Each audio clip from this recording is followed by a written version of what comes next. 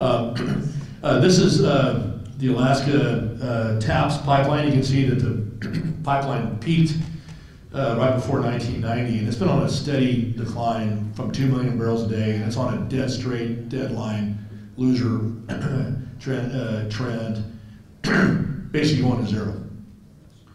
And so, do you see a glass half empty or a glass half full in that decline? I mean, obviously, the vast majority would say it's glass half empty because it's peaked, it's mature, da-da-da-da. I look at that and I kind of go, there's 1.5 million barrels a day of available capacity on that pipeline. I mean, you know, if I'm trying to jam oil into an already full pipeline, I have no chance. But if you're talking about, you know, this huge investment that people are trying to like get oil into it, I'm sitting there, I'm like, well, okay, I kind of like this. But you better have a good idea to back it up. But I like that availability. So let me show you this. This is where it starts getting really good. In case it's not good up to this point, it's now really going to get good. So here's the area between Kapard Field and Alpine Field. And look at the well control. There's not much, right? I mean, there's like 1 well or 2 wells per township. Almost none. So I look at that and I say, well, there's a real opportunity there. So we came up with this idea right here, just to the east of Alpine and about 10 miles, 12 miles west of Kapard. So I'm going to show you a little cross-section that goes out of Alpine and into the Till well through these 2 wells called the Fjord 3 and 3A wells. And so I'm going to show you these 2 wells here. I'm going to show you this line section. This is geoporn, in case you guys are interested in what geoporn is. All right. Can I say that too? Can I say geoporn? You just did. I just did. All right. So here on the left side of this line, on this seismic line here, is a little bit of pay drilled by ARCO in 1995. And then 200 feet away is more pay. And this was MDT'd and it was logged. And guys, it's just pay on logs. I mean, it's like one of those things you kind of go, I can't believe that there's pay on logs and they didn't try to perforate it. In fact, we were there, and this is 2013, so this is 18 years after these wells were drilled. And my guys kept bringing this to me, and I kept saying to myself, guys, Conoco's not stupid. ARCO's not stupid. They had to have had some data that condemned this. And we kept looking it up and we're like going, no, they didn't. And I'm like, okay, whatever. I don't believe that. I bet they had something internally that said it was wet or it was low gravity oil or something. You know, you'd have to think that. Because it's so goddamn obvious that you're like, there's no way these guys missed this. None. So look at the seismic. You can see this wedge. So this is basically this hard shale, and you have this huge wedge of sediment, and it's just nothing in it. And it gives you no signature on seismic. And then where the well is drilled, let me go back a little bit. You can see the river. The river runs right through here. So they had a hard time undershooting the river. And so the data quality just went to shit at this location. And we had a really nice prospect in the Jurassic down below us, and that was our primary objective. So we drilled through this, and the day after we drilled through this right here, and of course we're drilling through that amplitude, and there was nothing in it. And of course everybody likes an amplitude, I mean, but I've learned through a lot of dry holes up on the North Slope, a lot of amplitudes don't work. I turned to my geophysicist, I said, hey Kevin, what's going to happen tonight? He said, tonight's big. Tonight's going to be a huge night. And I go, why is that? And he says, because there is absolutely fucking nothing on seismic. Because we just drilled through an amplitude and it didn't work. And so I'm going to say a non-amplitude is good. You know, that's one of those side stories about like drilling Alpine. So which way does that cross section run? east, west-east. West-east. West-east. So yeah, going back to that line there, so it's kind of southwest and northeast. So there's the red line on there, where you see the section. So there's where the line runs, starting here through Fjord 3 to this well here. So it's essentially a west to east cross section. So till 1 is to the west. Till 1 is to the east, and it's out in front, and you can see it here, and there's nothing in it. It's just a whole bunch of shale. Right. Just a big old pile of shale. A little hint of sands in the basal part of the section. So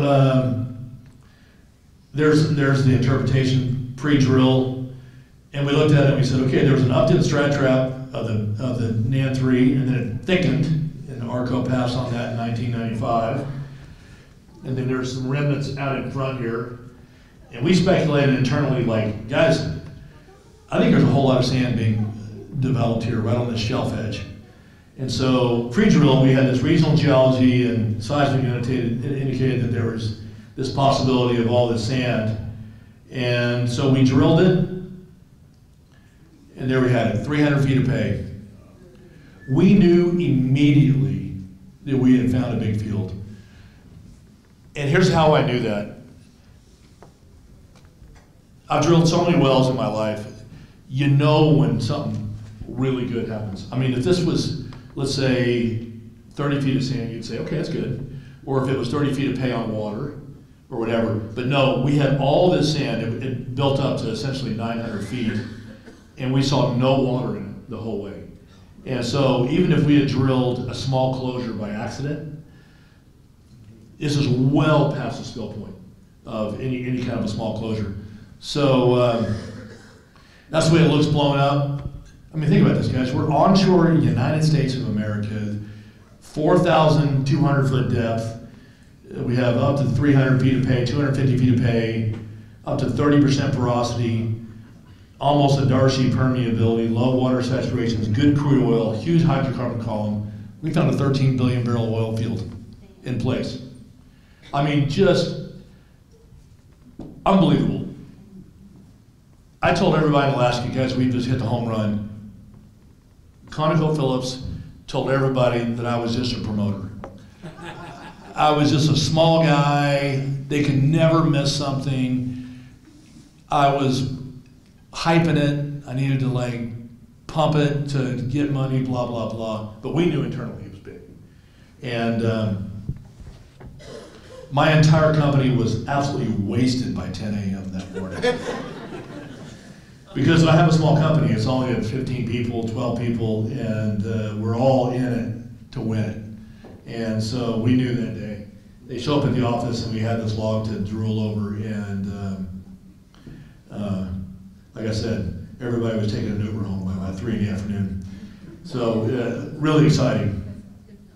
So let me, I'm going to get maybe too technical for this group.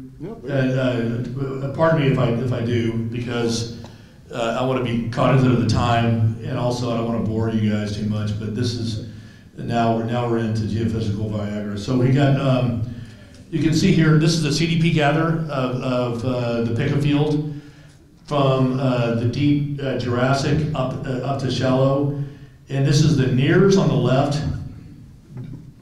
Near angles on the left going to 40-degree angle on the right.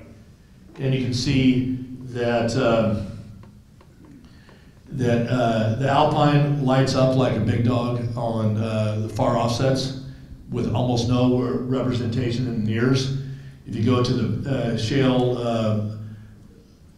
source rock, it's bright on the nears but nothing on the fars, so therefore you know it's shale and not very good.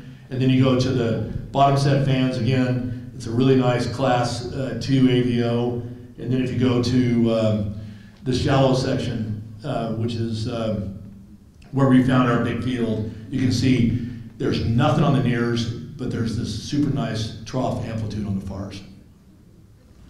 So, well, that's exactly what happened to us on the North Slope. We did not see what we were going through when we drilled through it. We didn't. I would love to be able to tell you that we knew what the fuck we were doing. We were going up, we were going down dip to a show that was trapped by Arco, and it was an invisible section on seismic. But you know what, once we drilled through it, then we went back and we looked at the seismic and we reprocessed the seismic. And we're like going, now that I know what we're looking for, we'll bag it. And so,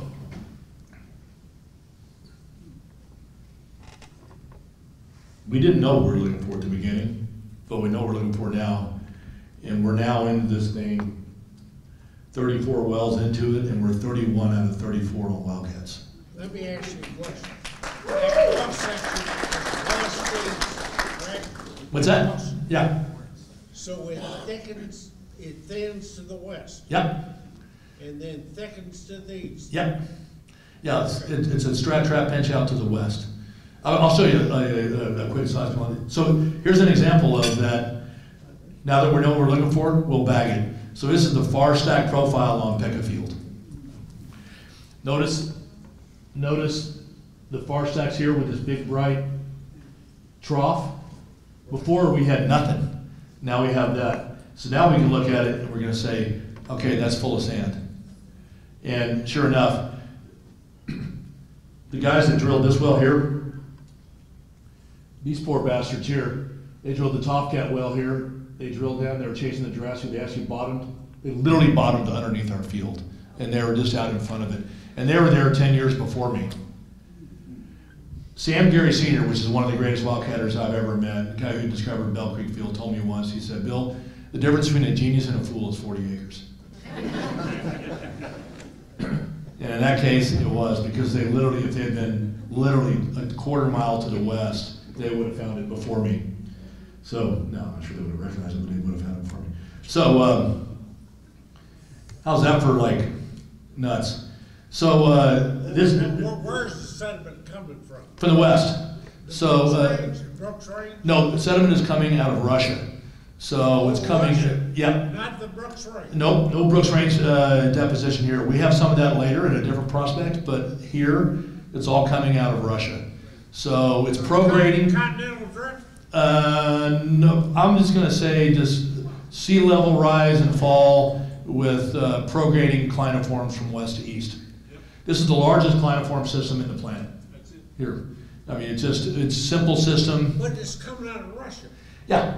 Okay. Yeah, Siberia. So they didn't call it Russia back in those days. This was about 15 million years ago. So it's actually 15 million years ago next February. What? Recognize that. Yeah, we recognize the fact that these cliniforms are coming out of the west. Okay. Because it's just, we can see it, and I'll show you some lines in it a little bit, and you'll see it. It's just like a stair step. Okay. And by the way, have some more wine, guys. If we don't have enough wine, there's more in the back. By the way, this Ingenuity, 2014 Ingenuity, which I made for y'all specifically tonight, this got a 98 point score on by the critics. So, by the way, two of my favorite wildcatters of all time were the ones that got me interested in wine. It was Tom Jordan, who owns a winery called Jordan, creatively speaking, and Ray Duncan, who owns Silver Oak. So, two great wildcatters. Anyway, I see a hand raised? No, I didn't. Okay, so after we just drilled that last well, that Q8 well, which we were able to predict it, and said, you know, there's my anomaly, there's my Jonesy noise, I can see this coming. We started getting really cocky. So my guys came to me and they said, boss man, we see this thing going a long way south. And so I decided, like, you know, why not? Here's a seismic line through way down to the south. And you can see on the nears, this seismic line I'm going to show you is like way down here, 21 miles from our discovery up here to the north. So here it is on the nears. There's nothing on the nears, but look on the far edge. You can see all that trough. So we stepped out 21 miles and drilled that well, and it came in. And I have never heard of a larger step out to a discovery in my career, with the lone exception of the Kashagan field in the Caspian Basin, which I think was a 22-mile step out. And so I'm really damn proud of this well. And it was really funny because we drilled it, and you can see on this map here, there's your isopack, and there's your oil gradient pressure curve on the right. And it was obvious as hell this was all in the same exact trap. It's very similar to East Texas, you know, where you drill, you know, Daisy Bradford number 3, and then you drill the Lou Dela Creme, and then you drill Webb North. And we knew right away, this is all one gigantic trap. Jeez. And how much acreage did you control between the two? fucking all of it. With the exception of 10,000 acres that was stolen by ConocoPhillips. That's a whole other story. But so we had it all. So it's really, really terrific. I mean, occasionally good guys win. I'm putting myself in the good guy category on that one. So yeah. So is this a great country or what? This bad boy is 40 miles long, 10 miles wide. And it's 13 billion barrels of oil in place. We're only given a recovery factor of about 30%, but it's probably going to be closer to 50 or 60. I mean, East Texas was 75% recovery factor. You know, they drilled on 4-acre spacing. We're not going to do that. But so I'm not going to walk you through that because that's really technical, and that's technical, and that's technical. And I'm going to walk you through that. Okay, here's your cliniform system. Down here on the left is the north slope from basically the Chukchi Sea, you know, rushes this off the map here, all the way to Anwar to the east. Our discoveries are right here in the middle. And look at all Now, this. all this involves continental drift, correct? Probably. Probably? You know what? I don't really know how the continents were drifting back, you know, at this time, to be 100% frank with you. It was just a basin filling system as you go from west to east. But the reservoir for Prudhoe Bay came from Russia. Prudhoe Bay, I'm not positive. That was the Ivashak, so I'm not 100% sure about the Elsmerian section in Prudhoe. But what we're chasing, those sediments came from Siberia. Siberia? Yeah, The Siberia. Brooks Range. Yeah, not the Brooks Range. So, Which is, there may be some influence from the Brooks Range, but minor. But you can see cliniform, just marching across the north slope. And where we have found these fields is right in here. And it continues all the way over to Anwar, all the way to the east. Absolutely brilliant. And it hasn't been hardly looked at. So let me show you this quick map. Here's our big field here, Picca. It's a little over 3.5 billion barrels. You all have all read about Willow. That's all in the news nowadays. Conoco has been fighting with the federal government to get approvals to drill this guy. Willow was actually penetrated back in 2003 by Conoco. They didn't recognize what they had until we drilled Picca here, and then they used the data off of Picca to go delineate Willow. So Willow's an 800 million barrel field, and it's out here in the NPRA. So after that, we've since found this field called Stirrup. This is a 700 million barrel field here, and we found this field here called Midcook to the east. All strat traps, all essentially Middle Cretaceous, just beautiful sands, and like I said, we're 31 out of 34. Here are all the shelf margins coming out of Siberia from west to east. There's like 95 of them. And there's our Picca field, there's Willow, there's Midcook, and there's Stirrup. So right now we've discovered almost 6 billion barrels, of which the average field size is 1.4 billion barrels. I have a technical question. Yes, give me a technical. Both. So we're looking at top seals in the sense that the top seal shales will trap it from a vertical sense. And we have done all kind of top seal analysis, and you don't need much. We can hold 700 foot of column back with like 15 foot of top seal. It's absolutely unbelievable. But as you go laterally, it's a sand going to a siltstone shale. So east to west, from east to west, it goes from sand to shale.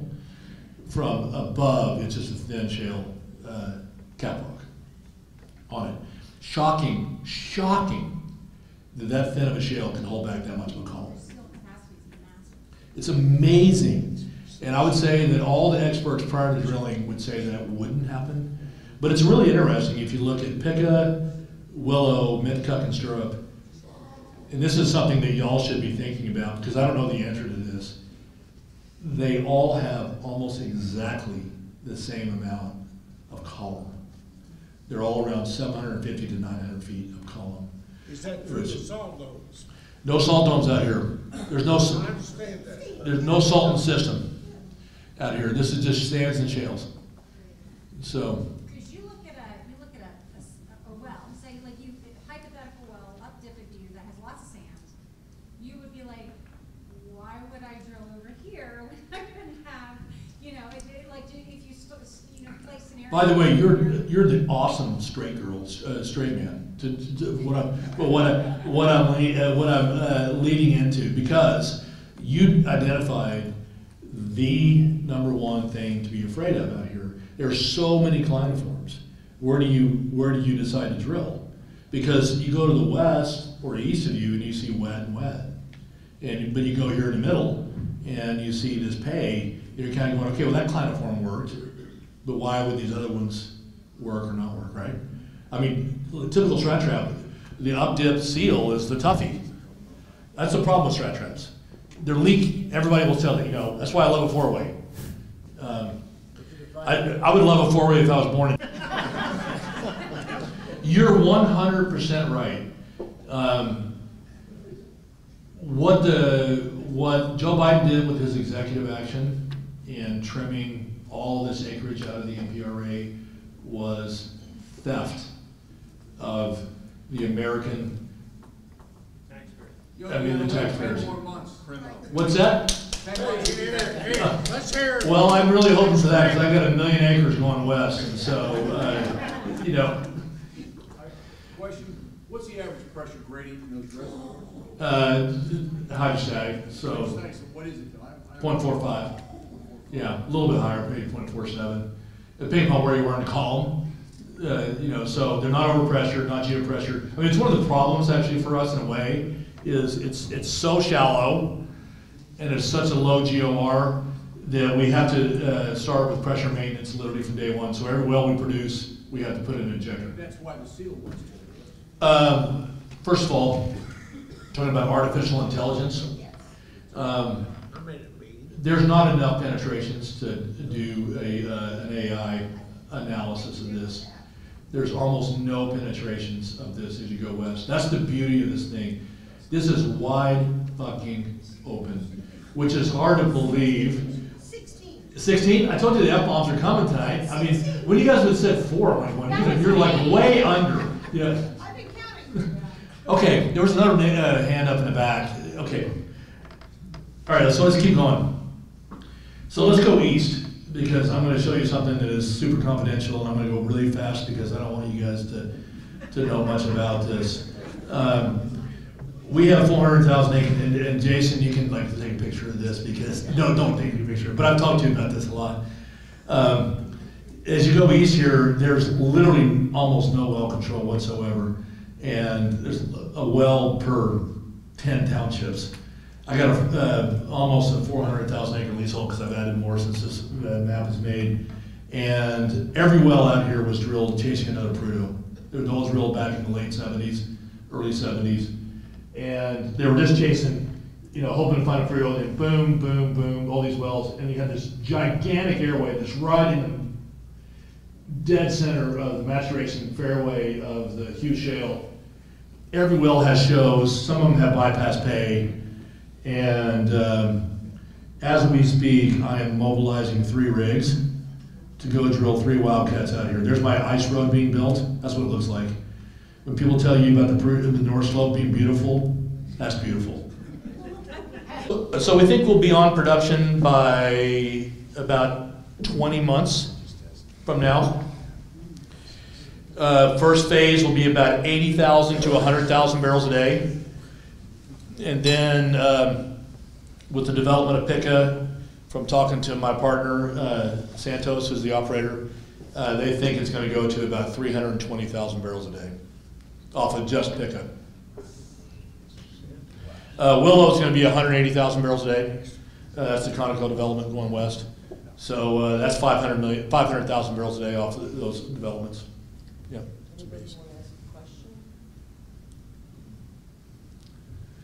Can somebody look up the score of the Michigan game? Score. 17-10 Michigan. 17-10 Michigan. What quarter are we in? Third quarter. Okay. I cannot believe HGS actually had an event the night of the college football playoffs when they're playing in friggin' Houston, for God's sake. Hey, Bill, it's 2010. 2010 now. Michigan just got a field goal. Okay. Third quarter. Okay. No, you can't believe that so many people are in here. Yeah. Would you rather watch Michigan and Washington or listen to me talking bullshit about? Remember what happened to SMU? SMU lost their game. Hey. I was there, dude. I was on the field. There's one. Brief question. Relatively low resistivity for such a long column.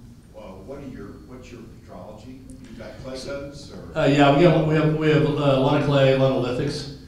So over 2 ohms, 3 ohms looks like low quality pay, and then if you have over 10 ohms, if you're ever over 20 ohms, you're like in tall cotton.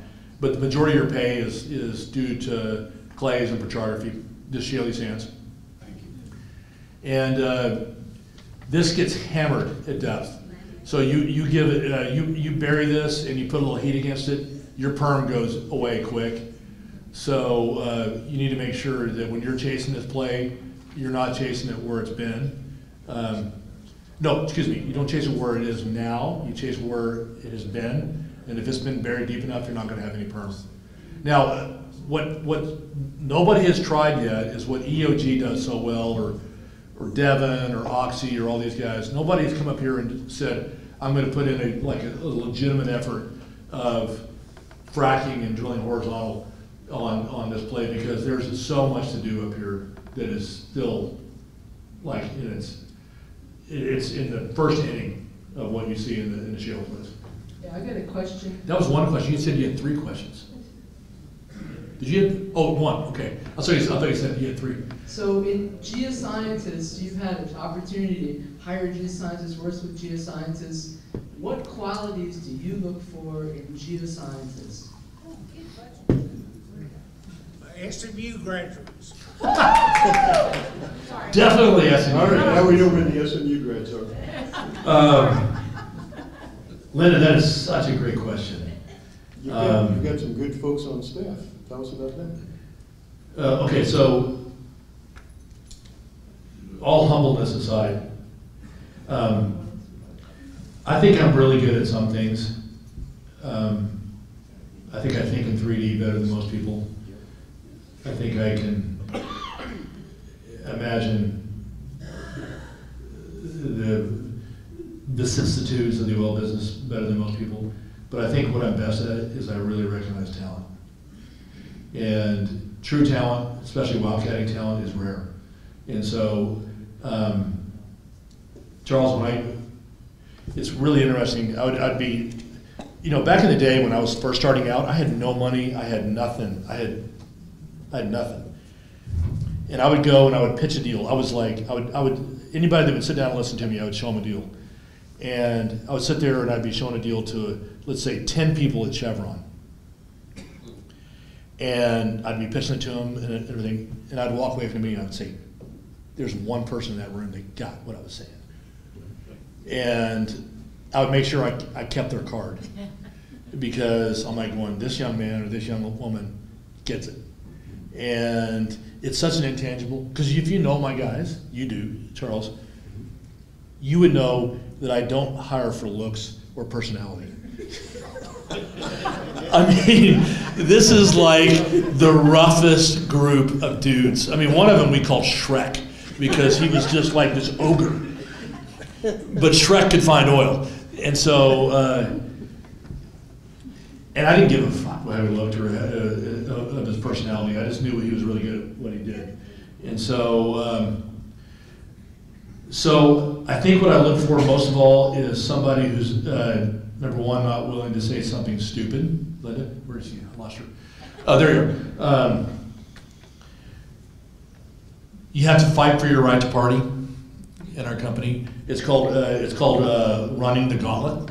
So all of our guys are so incredibly competent and technically avert. So when we come in order to get buyout by me on a project, you have to run the gauntlet.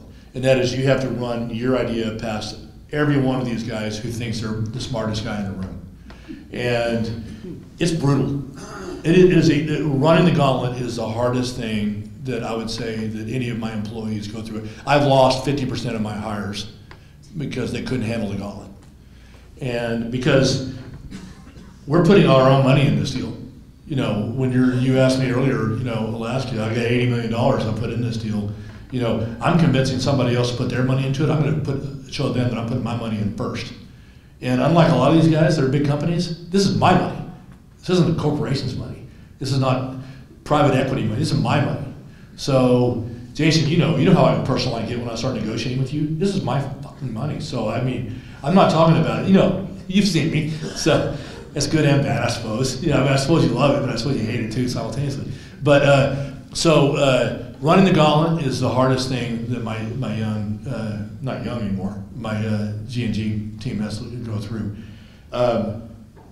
Fundamentally, I think the way you run a company is you reward success way more than you penalize failure.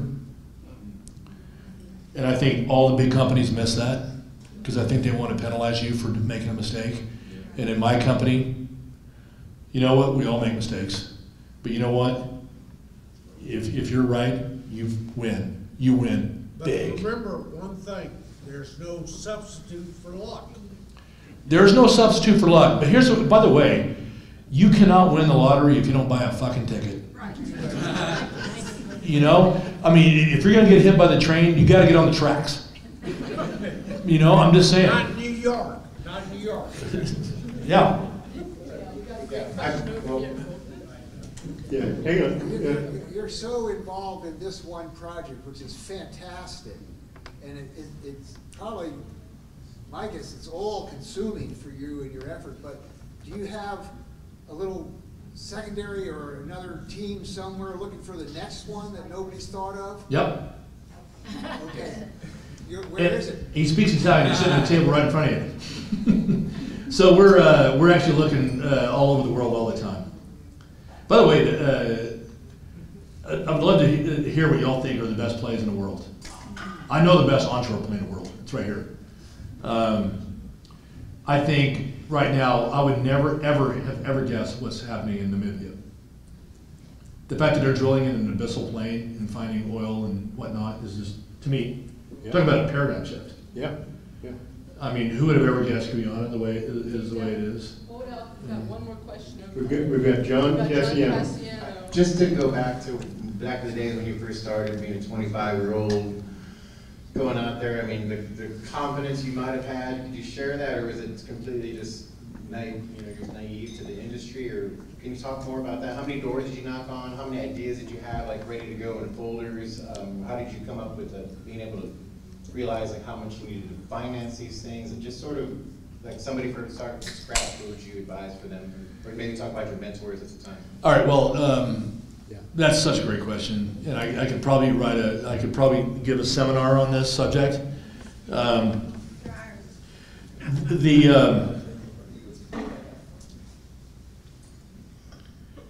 When I went on my own, I had no ideas.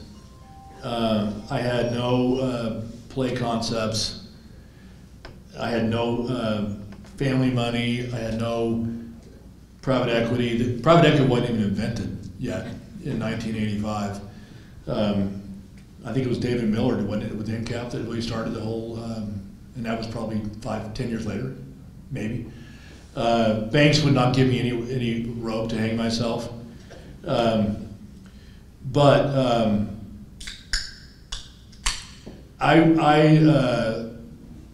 I am John.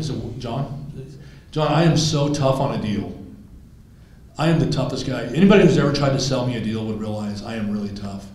I mean, Charles had tried to sell me deals. I'm a dick when it comes to a deal. I mean, you've got to be. I mean, I'm so tough on a deal, and I've realized that if I'm not tough on a deal, if I can't convince myself, if I can convince myself, I can convince somebody else to put money with me. So that's why I was willing to like invest my net worth a number of times, because I feel like if I can convince myself to do this deal, I know I can convince somebody else to join in with me on doing that. So the idea of going and pursuing on your own is really not for the faint of heart, but it's for the right person. It's the only way to go. I was a terrible employee because I thought my bosses were stupid as fuck. So I was really tough on my bosses, and one of my bosses early on was my dad. So for me to say that it's brutal, actually. But what else did you ask for? I'm sorry. The wine's starting to kick in. You had ideas. You already kind of answered that you didn't really have an idea of prospects or plays in your mind when you started. So that's I guess sort of unique. I think most people would step into this field or realm having some ideas, but you're just willing to go for it and just figure it out as you go. Because I don't even know what's going to be coming down the pike in 6 months for me now. And I've been doing this for 40 years, and I love it. I love every day I wake up in this business. I'm so incredibly blessed to be in this business. I mean, what a great business. Were you looking for buried treasure? I mean, seriously, how much fun is that? I mean, it's really terrific. And when you find something, despite all the nonsense that you hear about, bad hydrocarbons and global warming and all this horse shit you hear about, this is making the world such a better place. So you're finding something that is truly world-shatteringly good for the greater good. And so it's a calling. And I feel that way when I'm doing it. And I'm unbelievably blessed that I can be in a business that I love it so much that I'm sitting there. I am the weird guy that at 2 in the morning I wake up and I can't sleep, and I go to like GeoPetro online and look at like history of old fields. Most guys go to porn. I go to that. So I'm just that weird guy. They're just like, and I read the stories. I read the stories about East Texas. I read the stories about the discovery of Pickett. Bergan Field and in Kuwait, whatever. Just But you know what? I'm just saying. I mean, I'm sorry. Hey, by the way. I'm sorry, but this is the reality. And what we produce is prosperity for people around the world. I'm sure. Go ahead. But by the way, Deb, you're 100% right. Bottom line is, do not vote Democratic. All right, I'm not going to go political, but I will say this. No, you need to. We've got to. Because Well, we're being assaulted. We are being assaulted. You're right. We've got to stand up. Everyone's preaching to the choir here. All right. But by the way, I can Federico can attest to this because I've talked to him about this a lot. I have never. I've kicked tires all over the world. I've eaten sheep eyes out of a yurt in Kazakhstan. I've been in Tyumen, Siberia, just after the wall came down. I've been in Turkey right by. I've been in Australia. I've been all over the world, and I have never pulled the trigger on an international deal because at the end of the day, I always said, I'm going to get nationalized. And I just got fucking nationalized by my own country in Alaska. Who would ever have thought that would happen in our country? But it has. It's very scary what has happened to us. So I completely concur with your comment, because we are doing what is best for the world, and the idea that we are being vilified and put into some kind of box for being a bad people is just really disturbing. And they're all missing the big picture. They want to depopulate the world, I think. That's the goal. here's the fastest way to depopulate the world, is to make the world flourish. Because the only places that are not replacing their population are the places that are flourishing. And so you want to really reduce population, if that's your goal, then bring capitalism to the world. That's just a simple fact. And the idea that our country, with Western Europe and the United States, Canada and Japan, is 1 billion people. Why are we dictating to the other 7 billion have-nots what they should and should not fucking do with their raising their country out of poverty? It's a problem. It's arrogant and it's embarrassing that our country is doing that. Yeah, that's 20. That's 20. 20, okay. The over, you should have taken the over on that. Yeah. Okay, the big idea technically tonight, I thought, was the AVO for oil. Yeah. And so, 2 questions. Can you explain that from a physics standpoint? Yeah, so... A, and then B, is there a minimum thickness of oil that you need to have in order to show that? Okay, 2 fantastic questions. First of all, we're... the holy grail of the AVO searching for oil is really, it's almost unheard of. The only place I've heard of it in the United States, in the world right now, is in Guyana. And if you talk to Hess, which is now Chevron, and you talk to Exxon, their unbelievable run of success in Guyana, which I think, I was talking to the CEO of Exxon recently, and I said, who's ever gone 21 for 25 in a play? I mean, just really in big stuff. And he will tell you that they see the DHI of direct detection of oil. So in Alaska, we're lucky in a sense that the source rocks are not over mature. So like in the Gulf of Mexico, you have a lot of gas risk. In Alaska right now, we don't. So kind of by default, we don't have that just raging, kind of gas AVO anomaly. Yeah. So, and thickness-wise, we're looking at probably a 75-foot minimum. So, we can't go too much less than that. I think they're going to write papers about this in Alaska, in 20 years from now, and say, oh my God, that was like the halcyon days. So it must be an acoustical event or an acoustical property, since we're dealing with acoustical energy. Yeah. So I didn't walk you through the VP-VS ratio versus impedance, but this really breaks out of the VP-VS impedance ratio when you see oil. So you can do a fluid substitution model, and you can see it going from water to oil to gas, and it just sits in that perfect oil window. There is a little bit of gas up here, but it's nothing like in the Gulf of Mexico you'll have to worry about. So. Anybody got a question? Brad Juno, you found 60 fields in the Gulf of Mexico. Do you have any questions for me, young man? I've heard it all. So my question. Brad Juno is one of the greatest oil finders I've ever met in my entire life, and he looks like he's an unmade bed. So are you the last wildcatter? No. I just happen to be the one who's willing to talk about it. I mean, I actually think that people look at me as a hologram. They're afraid that if they touch me, as a hand will go right through me. But I know that the Wall Street Journal wrote me up as the last wildcatter and some other things. But the problem is, it's for the young, John, for the young. It's such a non-attractive place to be, which is sad for me because we use 101 million barrels a day of oil and probably 300 BCF a day of gas. How is the world going to keep feeding itself? If I may, I think it's just the false premise that the media and governments and politicians are pushing on everything. What do you think about the future of this country? About exploration and conventional exploration?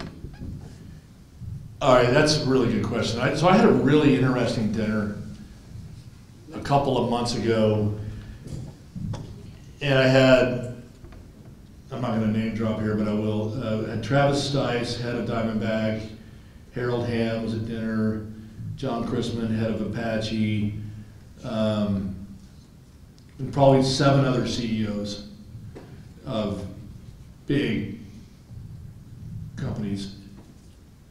And they told me about going to a seminar, and they said, who in this room has ever drilled a dry hole?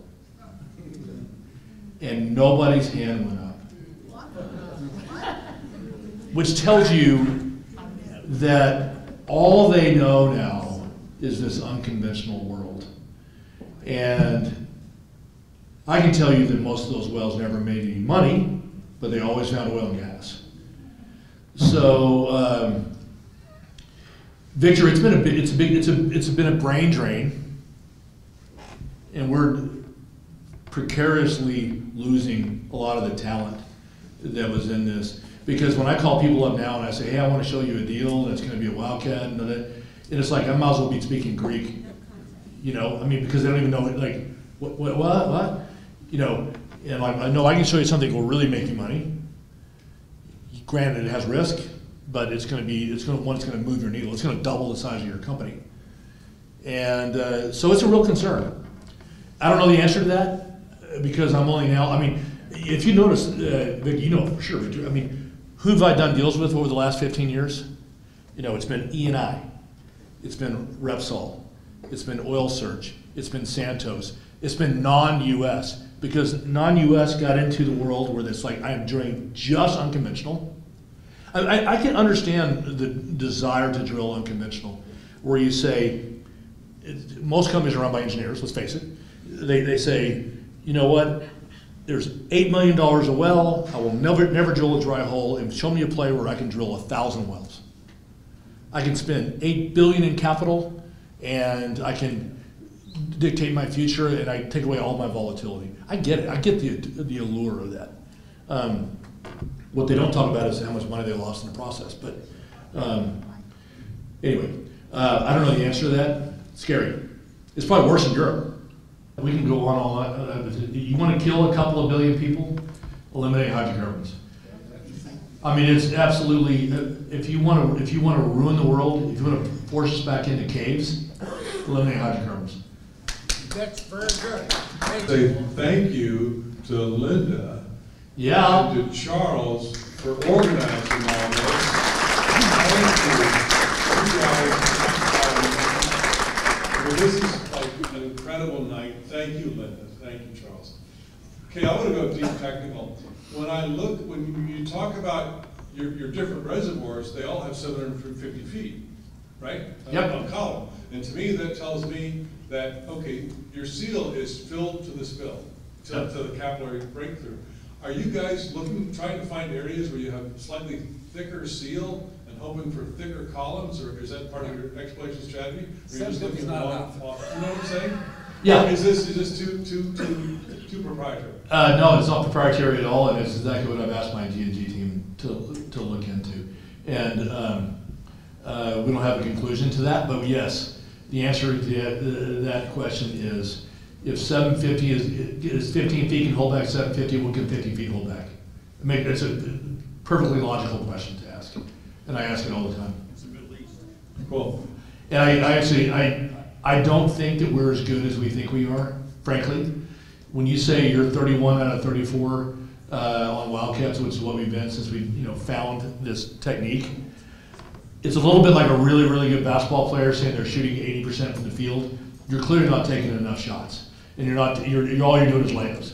So I don't know. I think the geology is telling us something that we're not recognizing, and we're taking credit for being better than we think we are. I think.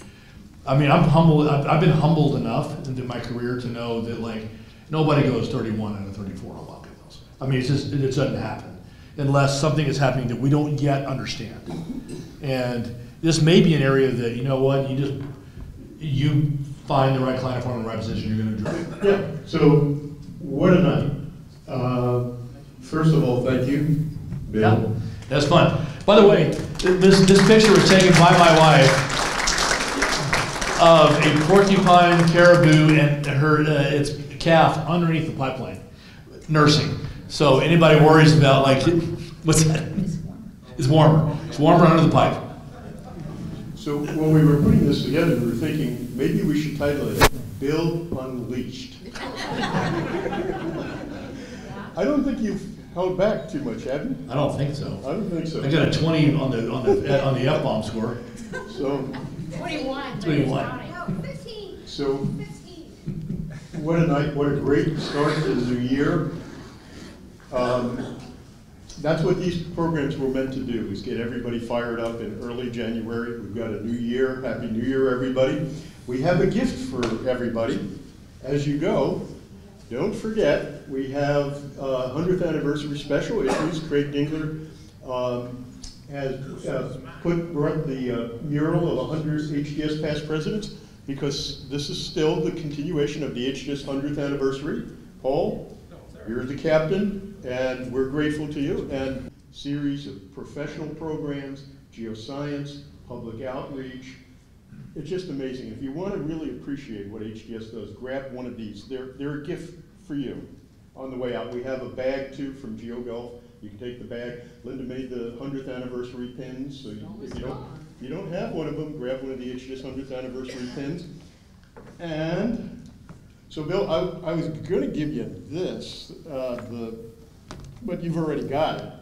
The T. Boone Pickens, the first billion. Oh, yeah, that's a good book. He's already got it. I listened to audiobooks about a month ago. It's great. So, but you don't have this one. No, I don't. I'm looking forward to this one. This guy, this is Max Steineke. He knew a little bit about oil and gas, and he's sitting on a small field. I'm sure he'd be envious of what you're doing, but he's sitting there in Garwar. Anyway, there's some great stories in here, and we have a copy for you. He's in Gawar, Jesus. Yeah, that was a good. It's in there in East Texas. You'll find more oil than Max. Yeah, you might. And a copy for Carter Timble. Okay, fantastic. Thank you. Carter Timble's one of the super duper guys that work for Bill. Thank you. Charles, this is great. Thank you for doing this. Yeah, it's great. I want to hug, buddy. Okay.